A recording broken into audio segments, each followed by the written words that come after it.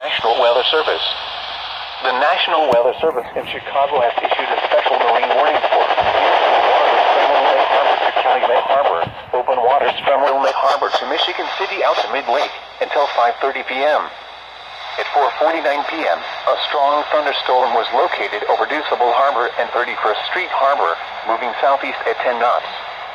Hazard: wind gusts 34 knots or greater and small hail. Source: radar indicated. Impact: small craft could be damaged and briefly higher winds and suddenly higher waves. Locations impacted include Calumet Harbor, 31st Street Harbor, Monroe Harbor, Burnham Harbor, 59th Street Marina, Jackson Park Harbor, and Deuceable Harbor.